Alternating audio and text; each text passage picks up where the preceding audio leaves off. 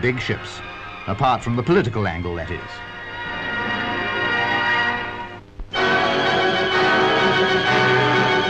Greek Cypriot reaction to the news that Archbishop Makarios was to be released was instantaneous and uproarious. This was the scene in Nicosia as big processions displaying Greek flags marched through the streets. Shouts of Enosis, Makarios, Ioka provided the accompaniment to the demonstration. They were unconcerned by the problems still remaining to be solved and oblivious of the fact that the state of emergency still existed. British troops were on the spot to prevent the jubilation developing into a riot, and for once their task was not unduly difficult.